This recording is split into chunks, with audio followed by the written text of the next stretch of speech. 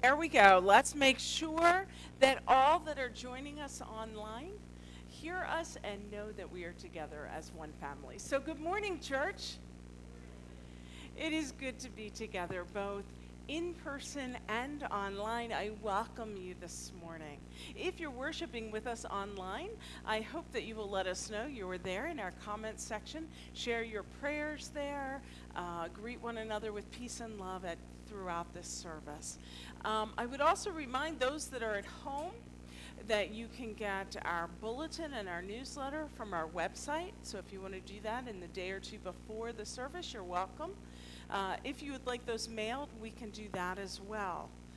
For those of you who are in person this morning, there is an insert in your bulletin that will tell you about the ministries that are happening in this season of Lent.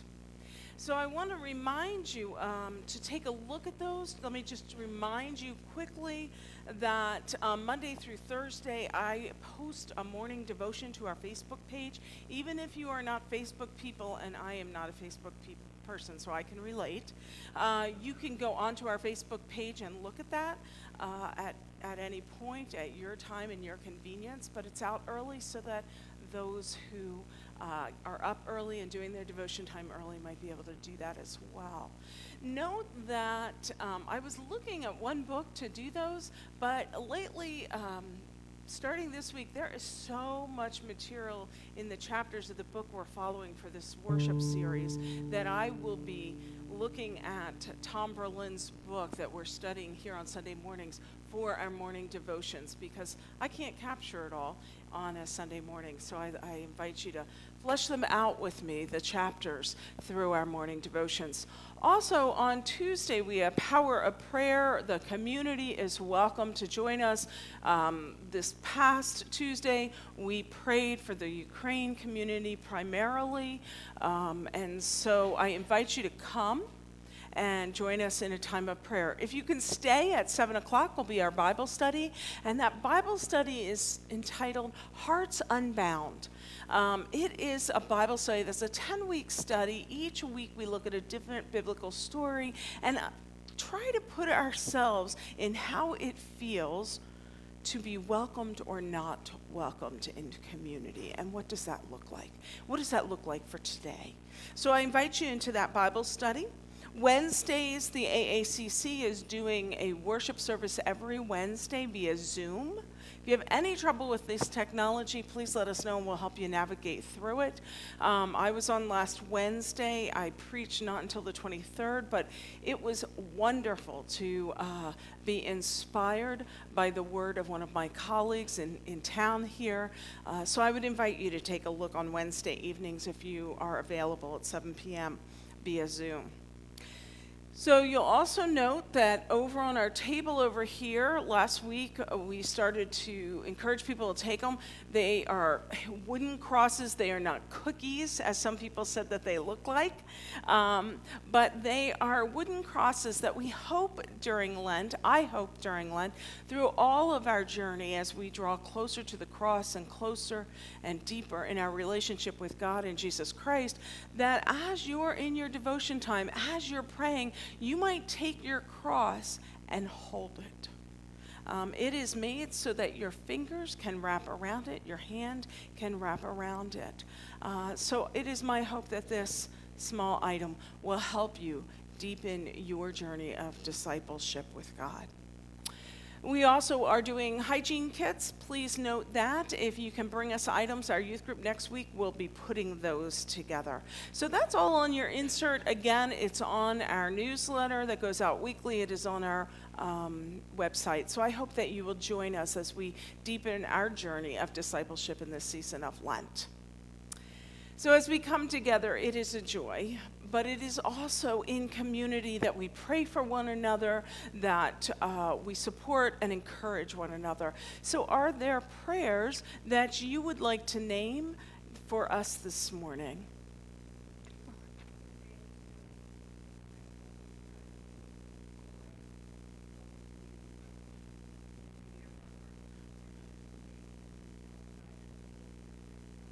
Okay. Joseph, was it? Justin, I'm sorry. So we pray for Justin. We pray for all those who are deployed in this time in various locations throughout our world, and for their work and their dedication to the care of our community. Thank you. Others?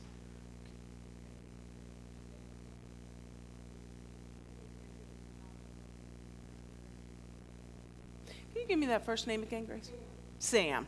We keep Sam in our prayers, absolutely. And we also pray for Barbara Brown, who's recuperating from surgery. Are there others?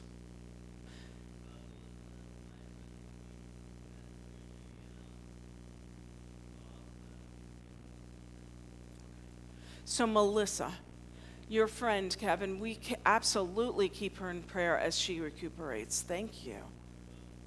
Others?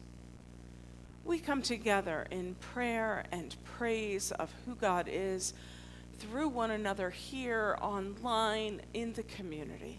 And so I would invite us as we begin this time of worship to stand and turn and greet one another with signs of peace and love.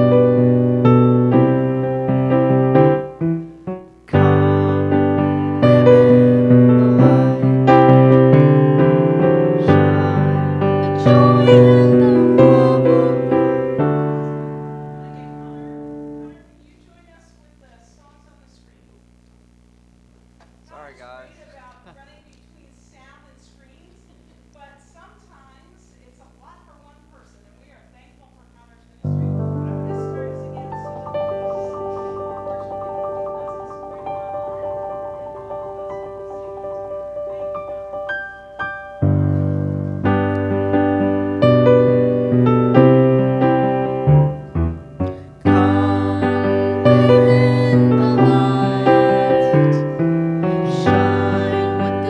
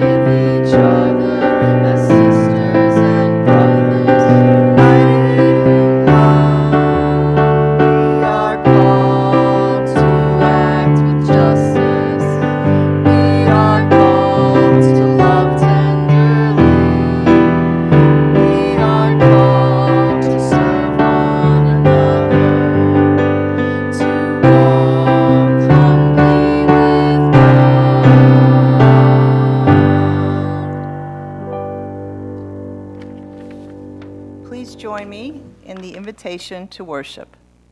When we seek justice for one another, when we love kindness more than ever, we live as God asks us to live. When we walk humbly through life, when we offer mercy and compassion to those who hurt, we are the blessing God hopes we will be. When we are willing to follow the teachings and examples of Jesus, when we listen to our God-inspired convictions and courageously act, we reflect the one who is in our midst. Please join in the Song of Praise, Be Thou My Vision, United Methodist Hymnal 451, verses 1 and 2, or on the screens.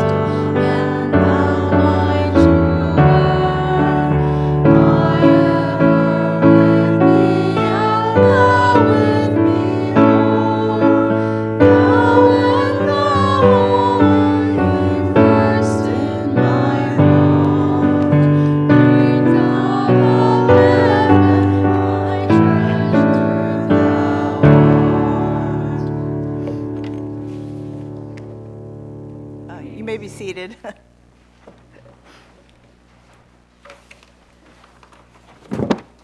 Could you please join in the prayer of conviction of courage? Creator God, you call your people to do justice, to love mercy and kindness, and to walk humbly before you. You call us to act courageously.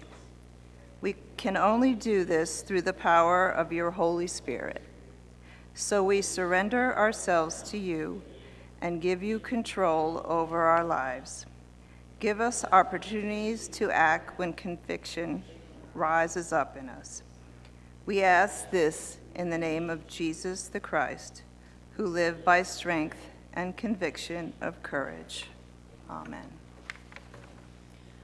I invite our young disciples to join me.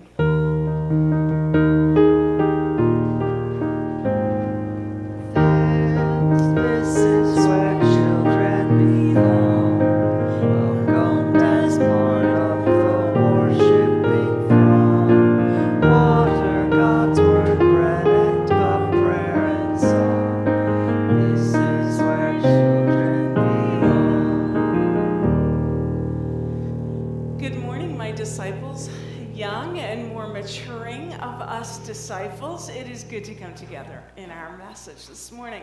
So I brought a spoon with me. See my spoon? As you can see, Lydia and I were gonna have ice cream last night, and I grabbed a spoon rather than the ice cream scooper, and look what can happen. Right? When it's really hard, my spoon got bent. And so then, if you try to drink soup with your spoon, if you hold it the way you usually do, how successful am I? Not very successful, right? This is just not really good. So this morning, the Bible lesson that Mrs. Church's going to read in just a few minutes is about two people who get bent out of shape like my spoon. The first one, so the story is that Jesus is in the synagogue, the Jewish place of worship, just like we are this morning. And what happens is a woman comes into worship just as we have, but she's bent over, okay? Now, I don't know if any of you have ever seen someone who is bent over and even has to walk bent over. She's bent over. She's probably, I'm going to guess, it doesn't say this, but she's probably in a great deal of pain because her spine has something wrong with it, okay? That bone, that part of our body that causes us to be straight or bent or curved.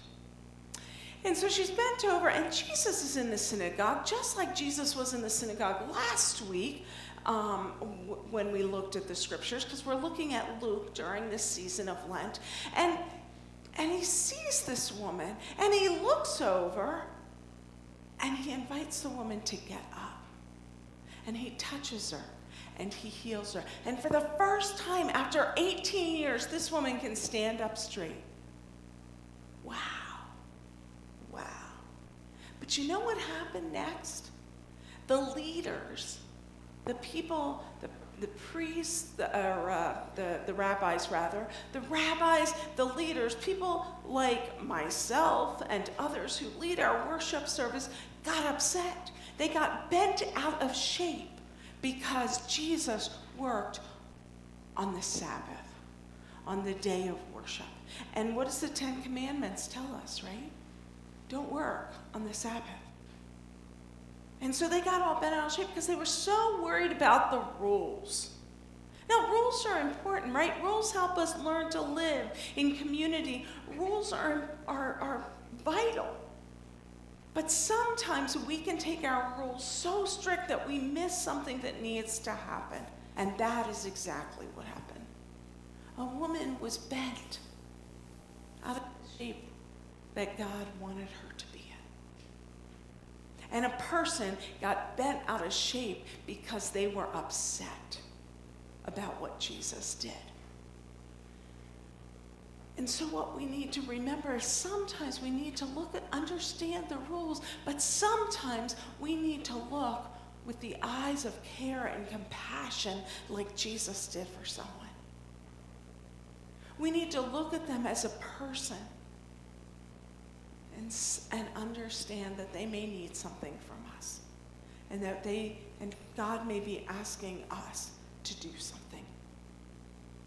And so this Lent, we are talking about courage, that which is in us and inspired by God to help us see something and make a change. And so before we get bent out of shape for something, sometimes we need to take a step back and think about what is really happening and what needs to happen. What would God want us to do?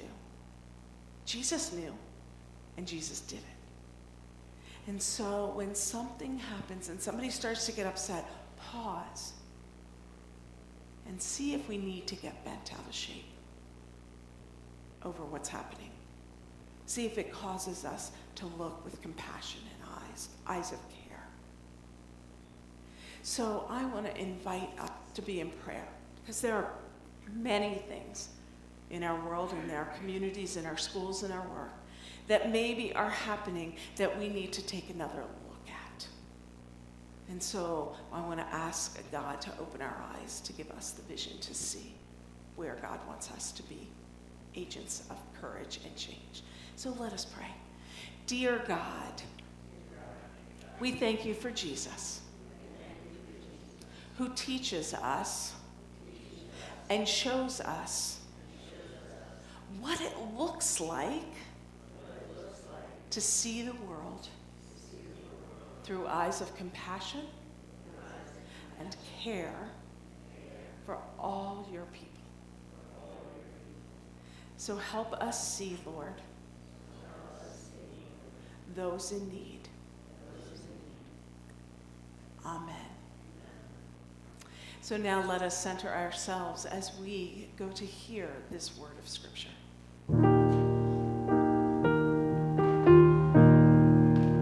Turn your eyes upon Jesus. Look full in his wonderful face, and the things of earth will grow strangely dim in the light of his glory and grace.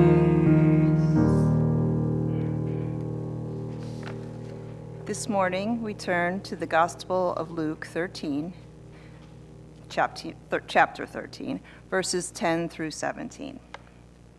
Jesus was teaching in one of the synagogues on the Sabbath. A woman was there who had been disabled by a spirit for 18 years. She was bent over and couldn't stand up straight. When he saw her, Jesus called to her and said, "Woman, you are set free from your sickness." He placed his hands on her, and she straightened up at once and praised God. The synagogue leader, incensed that Jesus had healed on the Sabbath, responded, "There are 6 days during which work is permitted. Come and be healed on those days, not on the Sabbath day." The Lord replied, "Hypocrites, don't each of you on the Sabbath untie your ox or donkey from its stall and lead it out to get a drink? Then isn't it necessary that this woman, a daughter of Abraham, bound by Satan for 18 long years, be set free from her bondage on the Sabbath day?" When he said these things, all his opponents were put to shame, but all those in the crowd rejoiced at all the extraordinary things he was doing. May God bless our reading, hearing, and understanding. Thanks be to God.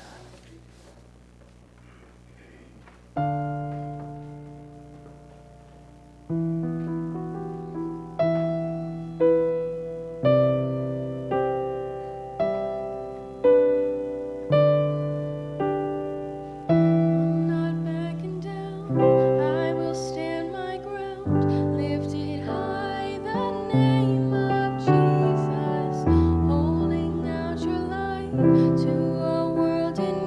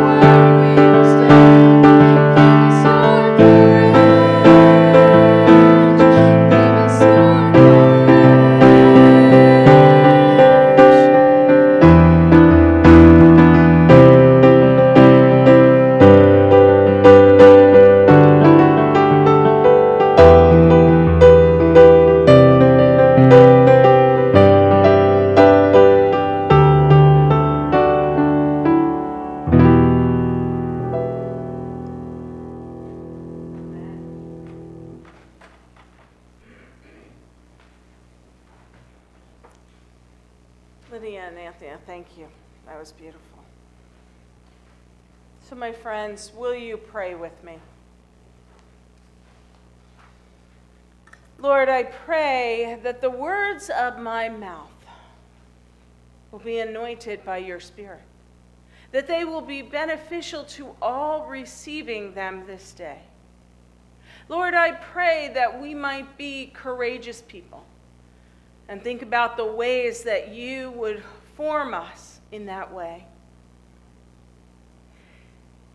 that we might go to the ends of the earth as your courageous people. So help us, Lord, to do courageous things with our life that would be inspired in this time of meditation. So, Lord, your servants are listening. Speak to us now. Amen. Friends, this past Monday, March 7th, was the 57th anniversary of Bloody Sunday, when John Lewis, Martin Luther King Jr., and 600 courageous Americans, mostly of black descent, marched across the Edmund Pettus Bridge in Selma, Alabama, to exercise their constitutional right to vote. These nonviolent protesters were met by Alabama state troopers who attacked them with billy clubs and tear gas, which resulted in 67 known injuries. 10 years earlier were the Montgomery bus boycotts, which started with a courageous and nonviolent African-American woman named Rosa Parks, who refused to give up her seat to a white man because she had had enough of being pushed aside, of being not given worth. And she was met with an arresting officer. Sandwiched between these two historical movements of civil rights action are the lunch counter sit-ins. Lunch counters that refuse to permit our black neighbors to be served because white people didn't want to use utensils previously used by a black person. That included plates, glasses, and silverware, to name a few things. Students in Greensboro, North Carolina, started these peaceful sit-ins that grew in number, but unfortunately resulted in punitive discrimination laws that included trespassing arrests. These momentous actions in our U.S. history speak of the courageous acts of citizens who had clarity and conviction, which inspired courage to arise and take action that they knew would be met with significant disruption. Courage that was rooted in their understanding that all individuals are God's beloved, created in the image of God and equal. This is where we continue our Lenten worship series, Courageous Faith, based on Reverend Tom Berlin's book, Courage, Jesus and the Call to Brave Faith. Last Sunday, we began this series exploring the need for clarity and purpose to engage in courageous faith, modeled by Jesus. Today, we look at the courageous actions that come from a set of convictions based on how I see things, how I want to live, how I believe society should be ordered. A personal moment when you realize something has got to change. A conviction that I must do something. I must be part of the change. 2 years ago, today actually, when our nation went in shutdown due to the pandemic, it was the medical communities and the scientific communities that became convicted to protect life and courageously risk their own to aid the community in need, all of us. It was churches like our own feeding and providing for others. In the civil rights movement, it was to stand for the rights of our neighbors.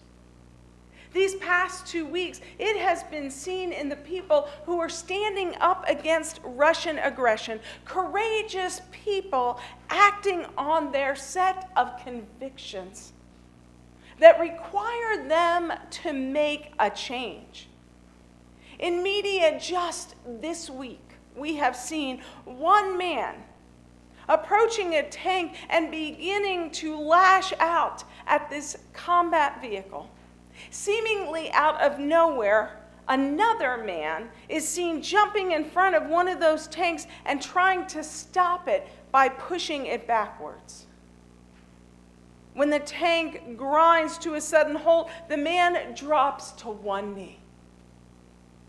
Others watching on quickly moved in to help him, fearing for his safety, and they pulled him away. The man held on to the tank and refused to budge.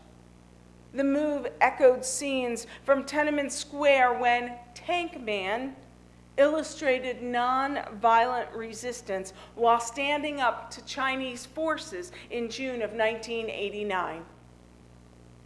Courageous Ukrainians have been seen attempting to ward off invaders since Putin launched his assault on Ukraine. While a brave Ukrainian soldier blew himself up to destroy a bridge and stop Russian forces from storming towards Kiev. We have seen grandmothers and grandfathers taking up arms to save their loved ones. Someone posted a photo of an 80-year-old who showed up to join the army, carrying with him a small suitcase that held 2 t-shirts, a pair of extra pants, a toothbrush, and a few sandwiches for lunch. Love that part. He said he was doing it for his grandchildren. We all like stories of courage, where the hero saves the day, where the world's Davids defeat Goliath. Yet, my friends, I am here to tell us and remind us that courage takes a cost. Jesus knew about the cost of courage. As was Jesus' habit, he went to the temple on Saturday, the Sabbath. He notices a woman who is bent over for 18 years. Now think about how painful it would be if every step you took had a problem with your spine. Friends, I know some of us know what that feels like because we have seen our loved ones go through that. I think in this moment, Jesus sees her as an oppressed woman and wants to set her free. Courageously, Jesus calls the woman over, even though he knows it is going to be disruptive and will be met with much resistance. She comes, he lays hands on her, and then he pronounces her healed. Her back straightens, and for the first time in all those years, this woman goes from bent over to upright. And I'm going to say probably pain-free for the first time in 18 years. Can you imagine? Can you imagine the scene, that happening right here? I would hope that the minute that happened, we would all go into immediate celebration, right? Joyfully excited for this woman, for what Jesus had done. But no.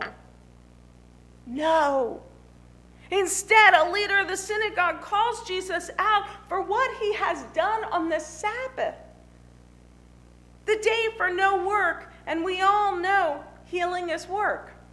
Really?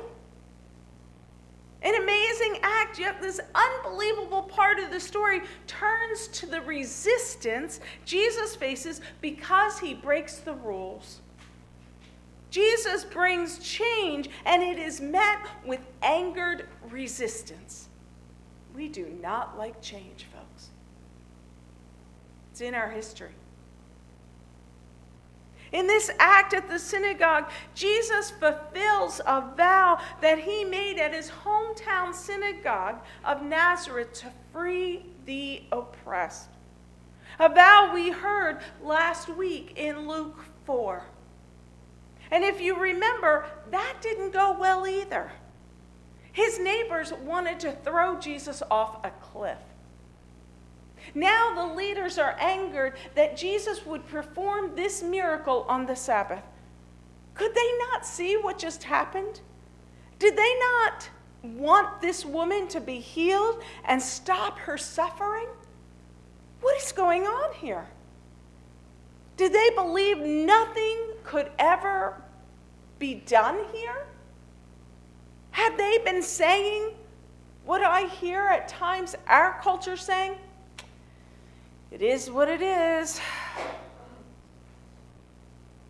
Or maybe the synagogue leaders are ashamed. Maybe it is the struggle with a carpenter's son, a teacher showing up and showing them up. Maybe it's this power dynamic between them. Or maybe they are just rule followers. It is in the 10 Commandments not to work. But does healing fall under that title of work when it is so miraculous? They did say she could come Monday through Saturday, but not Sunday. But don't they work with their animals on the Sabbath for their well-being? That's what Jesus asked. And this woman, a child of God's, doesn't deserve more than their animals? Whatever the reason, we recognize and relate to the fact that courage is disruptive. In Jesus' act of compassion, the leaders can only see the disruption of the rules. In God's action of love, right here in the synagogue, is missed by the leaders who only see a disruption to their planned worship service. Courage is disruptive in your life, and disruptive to all those around you, all those people. So rather than honor this synagogue leader's indignation with an apology or walk back a miracle by asking, would it be all right if I straightened her just a degree or two until the sun goes down on the Sabbath? No, Jesus doesn't do that. Instead, he speaks on her behalf. In the moment of conflict, Jesus teaches us something about courage. Courage arises from the God-inspired convictions we hold about how the world should work and what we should do to support others in our community, in our neighbors, in our world. Jesus teaches us that it is important, it is necessary to hold convictions that are rooted in God's love and mercy, that he knew were taught by the prophets Isaiah and Micah. Jesus shows us that we must not defer from action for fear of conflict.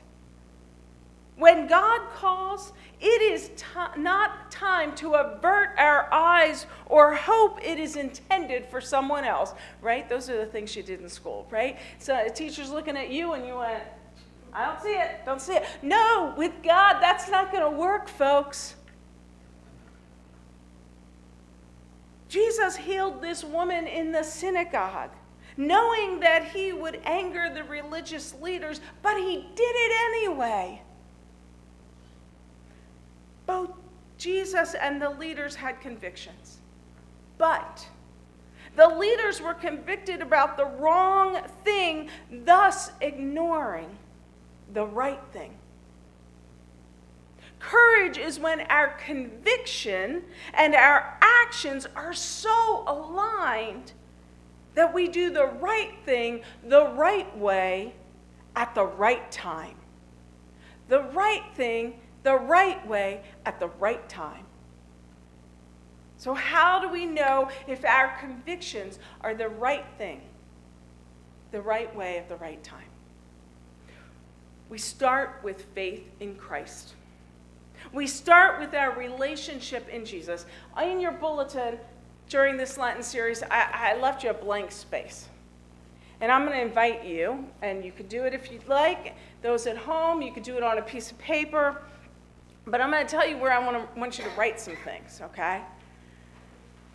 So the first thing I want you to write is right up here, right at the top. I know you can't see it. I was going to bring a whiteboard in, but then I decided that's a little much. But so right up here, I want you to put faith in Jesus, right in the top, right under that bold heading. Faith in Jesus.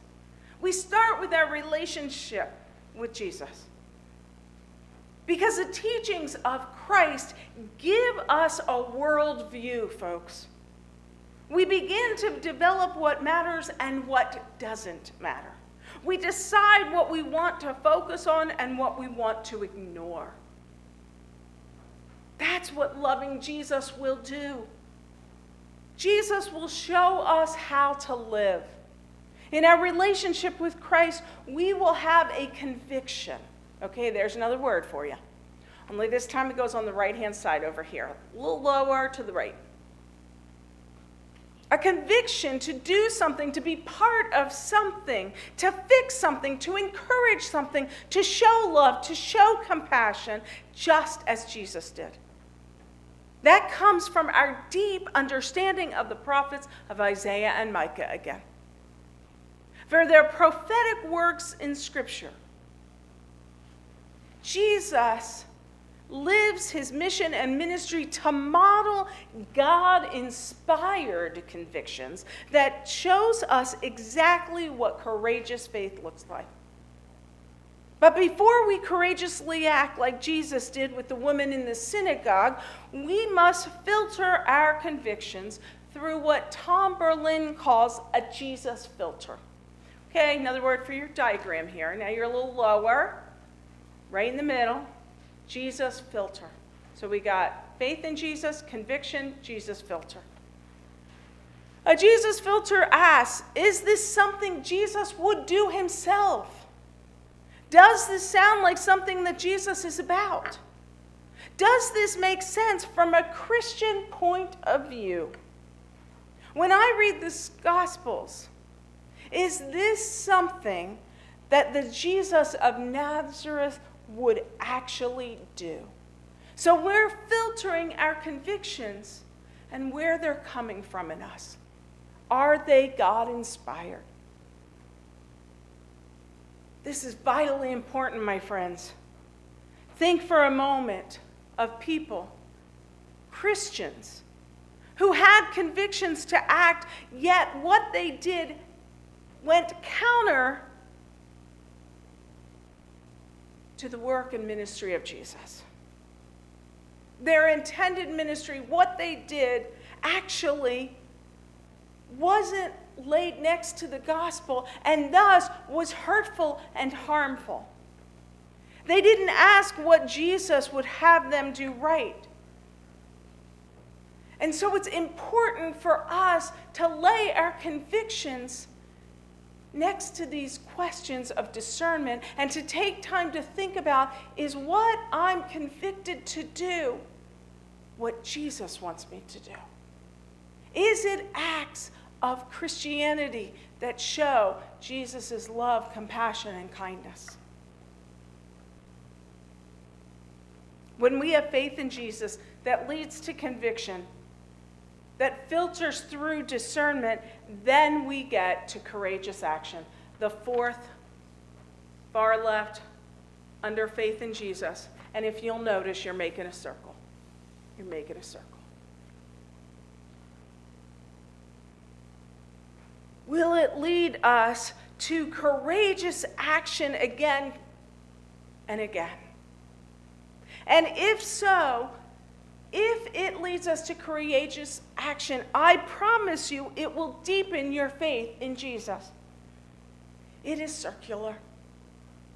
But friends, if we aren't convicted in life, it does not lead to courageous faith and we become stagnant. This is why we do mission trips. This is why we work on mission opportunities like hygiene kits and distribute them on the streets of Atlantic City. This is why we collect food and find other food pantries that we can share with. Because it is transformational. We are doing the ministry and mission of Jesus as told to us through the prophets. We are living out our discipleship when we're in courageous actions. We must act on the things we believe. Otherwise, we don't get this thing called faith. Or maybe we do it mildly and it doesn't register. Living courageous faith means getting involved. It means taking a risk on behalf of others. This is what Jesus did and showed with the healing of this woman. My friends, I promise you that when we show up with courageous faith, we then have the witness and the testimony because God walks with you and I on the path. And in those ministries, we will bring glory to God. But it all begins with our relationship with Jesus. And as I shared last week, that happens as we read Scripture. So pick any gospel in this Lenten season. Pick any gospel and continue it beyond Lent. And start reading and then take time to be in prayer, in solitude with God.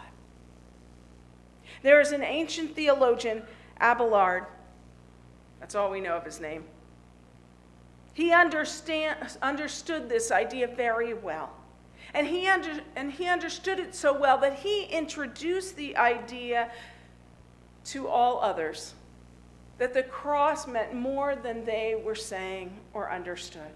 He talked about the cross in a different way than anybody had ever before. He believed that the cross offered more than just forgiveness of sins, and not that that's just. But he believed there was something more happening in the cross. He believed that if you read the Gospels and looked at the life of Jesus, then you see Jesus on the cross in a painful, sacrificial way, and you will learn what love is. He believed by watching Jesus' life, you would learn what love is. By listening to his teaching, you would learn what wisdom is. By seeing him on the cross, you would see what servanthood really was, what sacrifices and what courage is. So this is why it's so appropriate for us to look at the Sin Lent. Because we need to look at Jesus' life as we journey to that cross.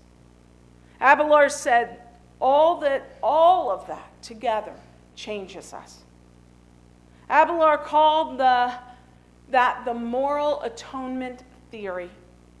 By looking at the life and death of Jesus, we are transformed. So look at your diagram. When we look at the life and death, we are transformed, which leads us to convictions about how we should live. Validate it through the Jesus filter, which then leads us to courageous actions. Or as Abelard said, Jesus came in human form to show us how to be human. Jesus had God-inspired conviction of how God wanted the world to be because Jesus was God incarnate. So now go back with me to the lunch counters and the bus boycotts, where more were joining in the sit-ins, where others were not riding the buses, where others were driving carloads so that they could still get to work on time since they weren't riding the buses. Movements that continued over time, over years. Movements that gained numbers of people. Movements that ensured the protesters would be thrown out, beaten, and jailed. So what sustained these people in their convictions? Faith and faith communities. Let me say that again. What sustained these people in these hard movements of hardship and pain and physical beating was faith and faith communities. In John Lewis's book, Across the Bridge, if you haven't read it, please read it. He tells us that when we look at the history of the movement, we will see mostly Christian people who were attending church and understood Christian community, who understood supporting each other, who understood love, who understood that we are all beloved children of our God. Their conviction arose out of their faith, and that's how it renewed itself, sustained itself when they came under the resistance they all faced. It's true of all great movements, my friends. The civil rights movement was the conviction of courageous faith to move beyond oppression. How might God be leading you in courageous faith today? How might God be leading our church in courageous faith in this time and place in history? This is why it is important for us as individuals and the church to gather, to study, to pray, and to revision our ministry according to the teachings and life of Jesus. What convictions are stirring in you through the life and ministry of Jesus? What are the injustices and oppressions, many that we have named in the last 3 weeks from this pulpit, that are calling us into action as a church? Are you willing to re-engage and deepen your faith in Christ this Lent by making a commitment to worship, to study, to prayer, so that we might know courageous faith? Each Sunday, I'm going to invite us at the end of each sermon to close our time in a moment of reflection. While it's still fresh in our heads, just to pause. There's a couple questions in your bulletin that may guide you. But take some time, make some notes. Sit with God in this communal setting to think about how God is calling you in courageous faith now, here, at this time, in this place, in this history of our world. Amen.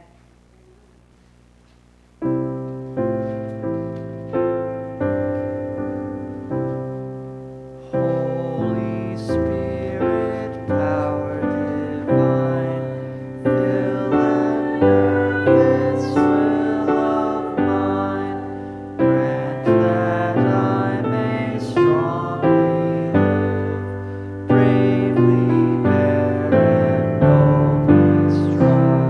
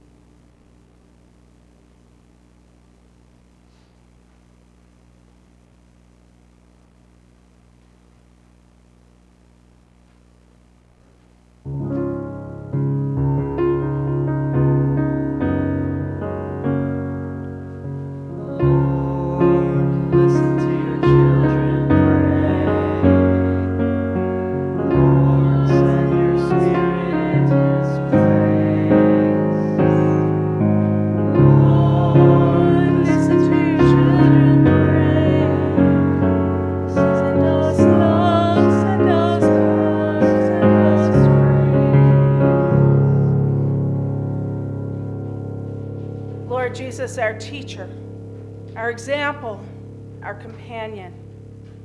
You have shown us what is good. Your ministry has clarified our purpose as disciples. You have taught us what conviction and courage look like.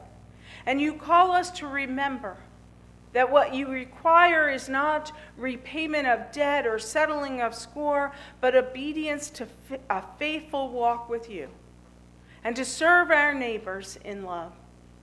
Today we come with heavy hearts and minds that can barely keep up with the breaking news. We don't know what to say or what to do in a world so wounded. So we come to you for your comforting presence. God of peace, be with the people of Ukraine. Be with the brave protesters in Russia. Be with us all as we look on. Show us how to respond. God of comfort, help us also look around at our families, our friends, our communities, and respond to all the needs of today. Give us eyes to see, voices to speak, and ears to listen as we share our prayers with you.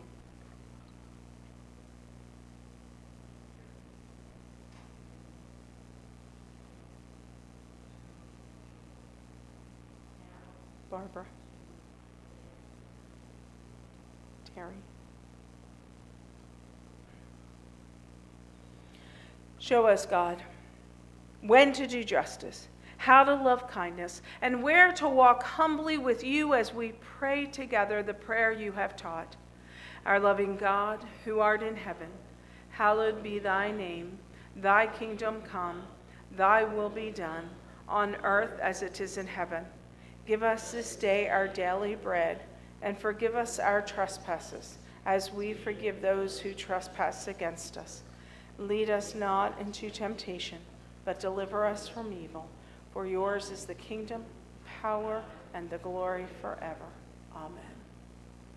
I invite us to respond to the graciousness and the gifts of God by bringing our offerings, our tithes to God. So let us give generously so that we might continue in ministries of love.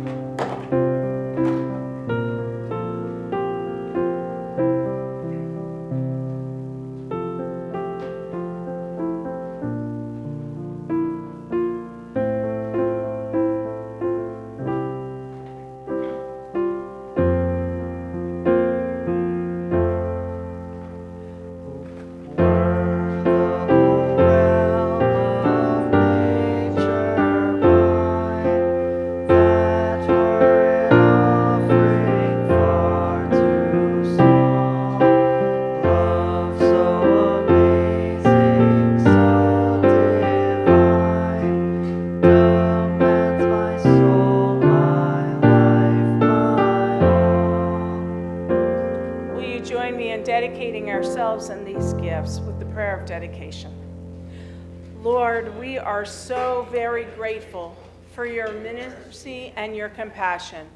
You healed all those that approached you in faith. Your ministry of bold and brave love calls us into action toward the injustice in the world. Bless these offerings we now bring, that they may be instruments to engage in the conviction of our faith. Give us the strength and the courage to overcome all adversities and bring about your kingdom. Amen. Let us join together in our song of dedication, Where He Leads Me.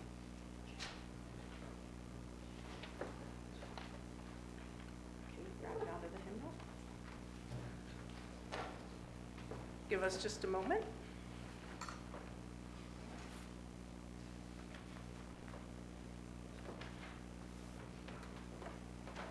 We're going to sing verses 1 and 4.